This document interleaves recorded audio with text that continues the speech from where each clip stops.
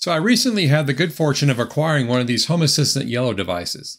This is the Yellow Standard Edition US version, also known as the Home Assistant Yellow, made by Nabukasa. It'll focus there. And what we're going to do today is we're going to just open it up and see what's in the box and just take a quick look at it. Just a real short video on doing that. So let's go ahead and take a look at the box itself. Powered by Raspberry Pi, Home Assistant Yellow, and I just showed you on the back here. This is the standard US version. And since this was sent to me, it's kind of a surprise. And again, I'm fortunate to be able to have the opportunity like this. So I'm just going to open it up and we're going to see what's in here. And there's the Home Assistant Yellow itself. And we'll look at that here in a second. And then in the box also is an Ethernet cable. I can never have too many Ethernet cables. Really enjoy having extras. And then here's some information on it. Connect the Ethernet cable, connect the power cable, download the Home Assistant app, or just go to the browser at that port, and away we go. So that's as simple as it is. Let me see what the actual Home Assistant Yellow looks like here. Get rid of the box. And it comes nicely wrapped in this plastic. And we'll take that off. And I know there's been some discussion on the internet about taking the plastic off. And you almost have to take the plastic off to get to the ports. I don't think there's another layer on top of here. So I guess that's it. That's the plastic on it. Let's look inside a little bit here, or let's turn it over here. Here's the Home Assistant Yellow logo, or the Home Assistant logo on the back. And Home Assistant Yellow down here. Let me take this off. We'll take some of these screws out. All right, let's see if it just comes apart. I'm just kind of guessing here. There we go. All right, so there's the inside of it. But here's an M2 expansion slot as it mentions here. Here's your wireless chip. It's got a CR2032 battery for backup. This is, sorry, only the PoE version, as it shows right here. So this requires a PoE power supply to make it operate. Here's your UART. Here's the Pi CM4. This is the, what does that say? The world of your smart home. I don't know what that means. It's kind of cool though. They've got all these things on the board though. I kind of think that's kind of neat. Wireless smart home. It says smart home here again. Plug in an NVMe SSD to boost storage. So if you want to put that in there, I just mentioned that. And what else we have on here? We've got some ports here. I'm assuming these are reset buttons and or power buttons. We'll have to look and see what that is for. A couple of USB 2.0 ports. Here is a USB-C. So this is version 1.2 of the board. And then if you want more details on the Home Assistant Yellow, you can go to yellow.homeassistant.io. So that is really cool. A nice clear case, and this is a hefty case. I mean, it's really solid. There's no chimping or no cutting the corners on this one. You can even see inside here, there's a kind of like a shell inside this outer case.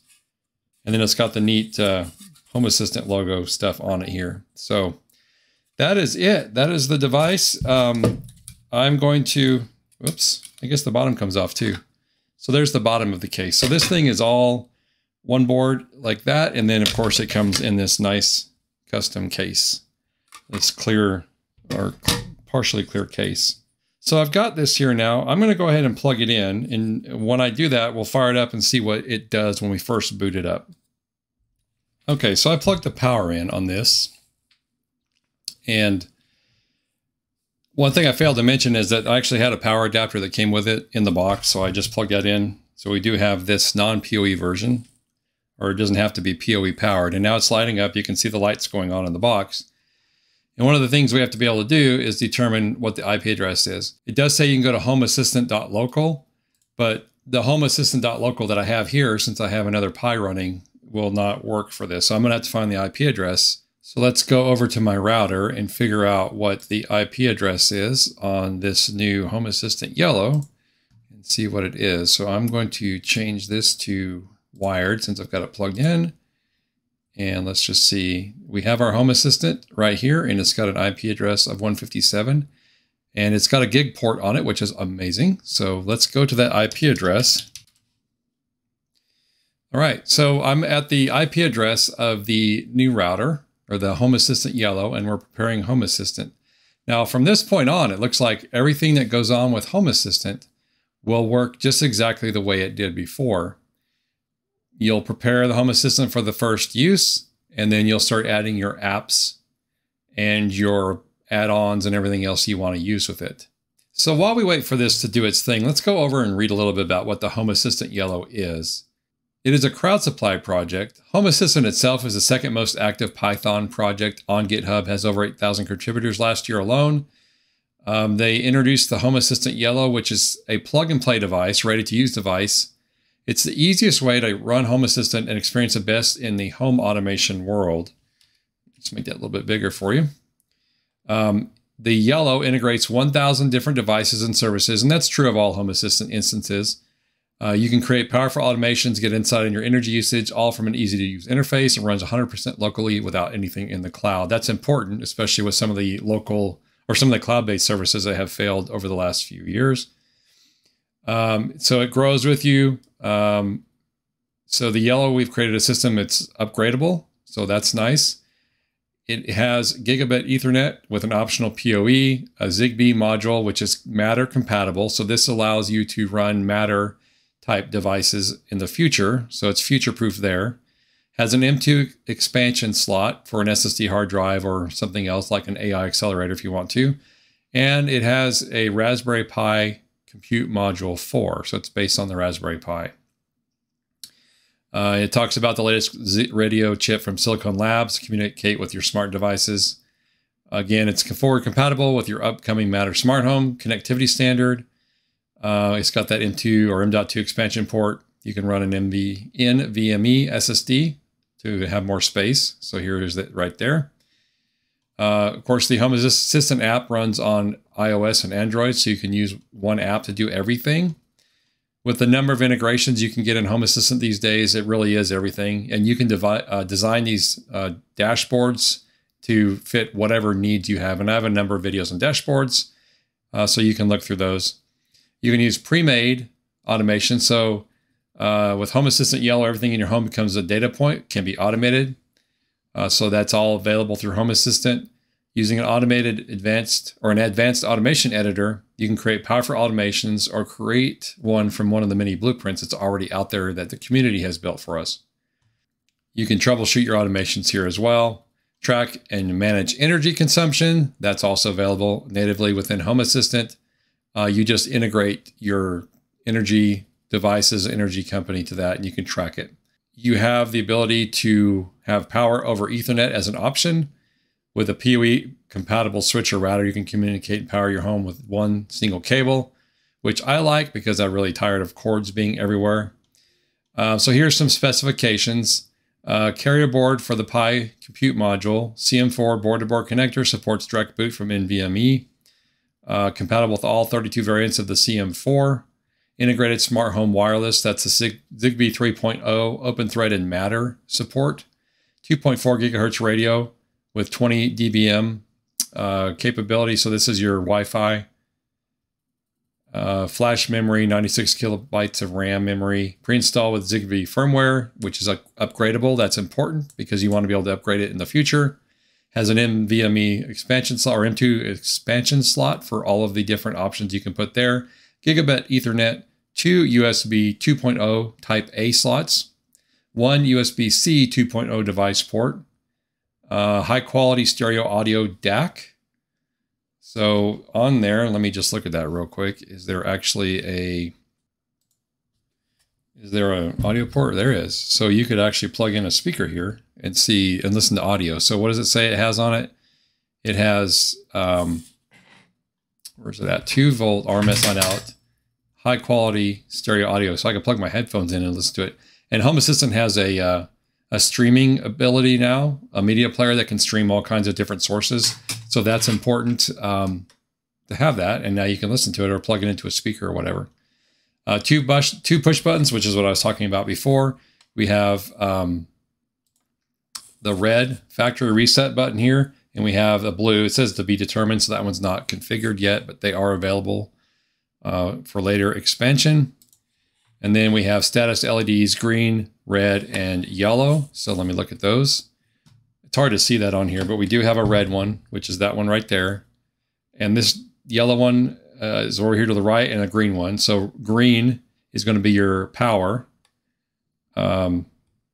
which I think doesn't make sense. To me, it looks like red is your power, green is your disk, and yellow is your Home Assistant state. So the power wouldn't be flashing, which is this middle one, which they say is the green one. So I think that's a mistake on the website. Power, 12 volt through barrel DC jack, Ethernet PoE. Typical power usage is less than or about a watt, 1.5 watts. Or if you put the NVMe, 2.5 watts. And then there's your translucent injection molded polycarbonate plastic, tool-free assembly. And by tool-free assembly, they show you that on the bottom of this right here, where you have these little thumb screws. You just unscrew them like I did a minute ago, and you can take the whole thing apart. Love it when there's no tools. So thank you for designing it with no tools. And it accommodates a custom heatsink. Here's the board without the heatsink, and you can't see it in here anymore. But the heatsink is actually on the board in here. Again, you can't see it because of the case, but earlier in the video, you could see where it had the heatsink, and now this is it without the heatsink, the Raspberry Pi board. Lots of configuration from storage and NVMe. You can provide your own if you want to. And there's a whole bunch of different options here for that. Wireless connectivity. So you can use the Zigbee chip to control Zigbee devices. It is thread certified, as I mentioned. Let me turn on my mouse highlighter for y'all. Yep, so Z-Wave is an alternative to Zigbee, but not compatible with Zigbee. It does not include a Z-Wave radio, and I use a lot of Z-Wave stuff. It is possible to use a Z-Wave USB stick or attach a Pi 7 inside the case. They talk about why they did not do that on the main board. I think it's space and parts and regulatory approval for the different countries. Z-Wave uses a different frequency in different countries, and so that's a whole other world to have to deal with.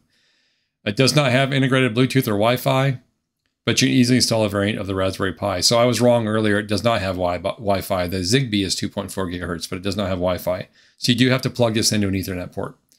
It has GPIO. So there is some GPIO on it. You can use that. They don't recommend using GPIO pins with Home Assistant at all, using external ESP-based microcontroller. And you can read about that in detail somewhere else. It's powered by 12 volts DC, 2 amp power supply with a barrel jack. We opted for barrel jack because many USB power adapters do not supply enough power.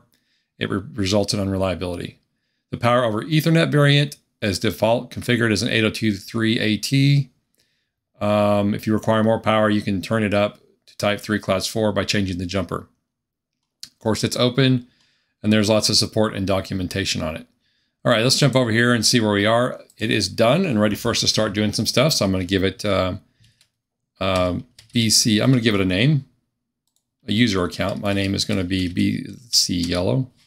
I don't know what it's doing there. Try again. BC. Huh. I wonder if it's interfering with my keyboard. Let me move it out of the way.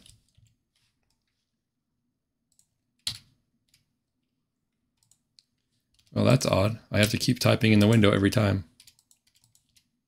Huh. Well, let me refresh the screen here and see if we get something else. All right. Refreshing the screen helps. All right. BC Yellow is going to be that. And let me go here and add a password, and we're going to create an account. And of course, you could always restore from a previous backup. I made a video on doing that before. Okay, and then you can set your location and do all that other stuff. I'm going to go Fahrenheit pounds because that's where I'm at. I'm going to choose US dollars for that, since that's where I'm at. And next, I do turn on analytics because that helps improve Home Assistant, so I will do that now. There's a whole video I have on the analytics and what they do with it. Devices and services are represented in Home Assistant as integrations. You can set them up now or do it later from the configuration screen. Here are some things I guess it found within my network. So I could set all of these up right now if I wanted to. Let me see if there's anyone I just want to pick to do right now. let's do this one right here. I'm going to add this radio node. It's just a sensor I have in my attic. And I'm going to add a new area called attic. Select it now and finish. And I guess I could do some more here. If I wanted to do all of these, I could. I could do this Roku here, submit that, give it a location, finish it. And just for the fun of it, let me do one more here. I'm not sure what this does. Oh, it's already added. So you see the check marks are the ones that are already added. And then we can do one more as my office light is a bulb. So we'll just do that in Office. Add new area Office, and then I will select Office from the list here. I thought I would. Let me try it again. Office. Add area Office. And I will select the area. Okay, well, we'll just skip that for now because that didn't work. And then we'll click Finish. And now we have the living room Roku, the attic, power supply, and heat sink, the BC Yellow, which is this device that we're running it on, the power supply status of the Raspberry Pi, the bulb, which actually turns on and off my bulb, and the IP address of my bulb. And we have some stuff down here. We actually have an update. Let me see what we're running on here.